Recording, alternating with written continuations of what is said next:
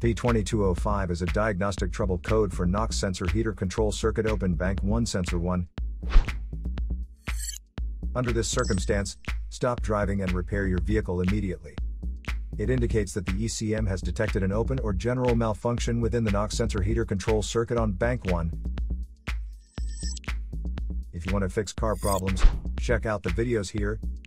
You're also welcome to leave comments below. Our mechanic professionals will answer them shortly. Don't forget to like and subscribe to our channel. Thanks again for watching this video.